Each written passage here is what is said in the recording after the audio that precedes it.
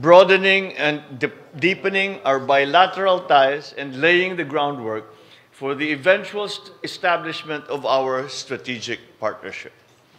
My bilateral visit to Japan is essential.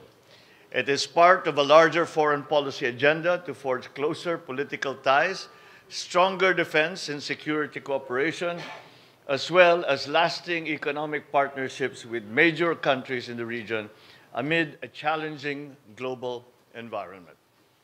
This visit also, we will seek to further strengthen the bonds of friendship with a close neighbor, like-minded and future-oriented like us in many ways, and the most reliable partner in times of both crises and of prosperity.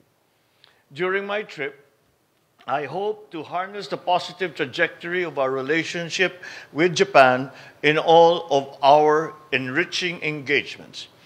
This administration is keen on working closely with Japan in forging stability and dynamism into our bilateral relations and bringing our strategic partnership to greater heights. I will be actively cultivating collaboration in priority areas that we have identified, the areas of agriculture, renewable energy, digital transformation, infrastructure, defense and security, and other areas where future synergies and complementary interests converge with those of Japan. I believe that we are stronger together when we stand steadfast and face the future with a transformative agenda in mind. The First Lady and I will have the honor of having an imperial audience with their Majesties, the Emperor and Empress of Japan. I will also invite them to visit the Philippines to be welcomed by the warm hospitality of Filipinos who have endeared Japan and Japanese culture in their hearts.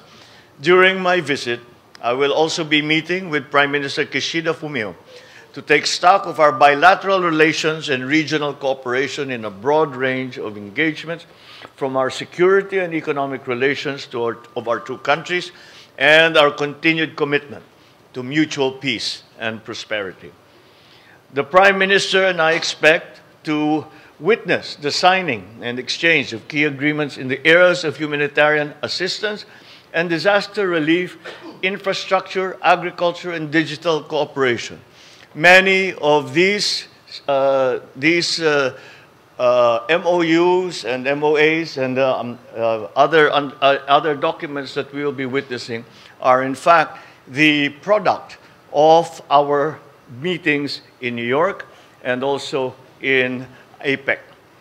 Japan has been a major bilateral trade and official development partner, consistent in its commitment to uphold the same values aligned with our economic and development priorities.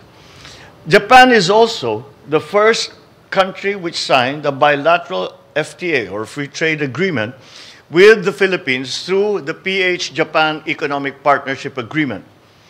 In this partnership of possibilities, I believe that we can further expand our trade in goods and services as well as in investments. As in my other bilateral visits, I will hold meetings with Japan's business leaders to promote trade and investment opportunities in the Philippines.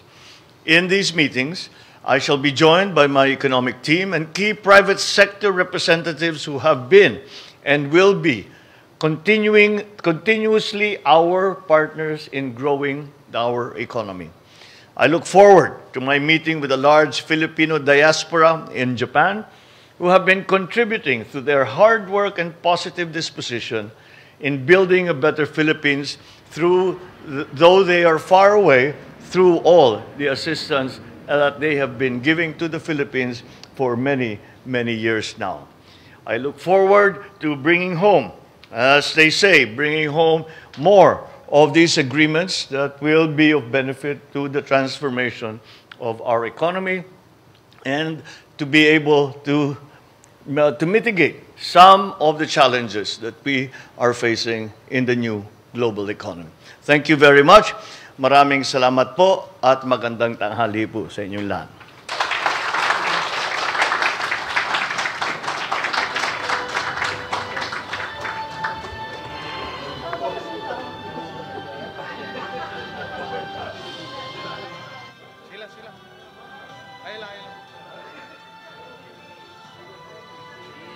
Sila. Habol lang na.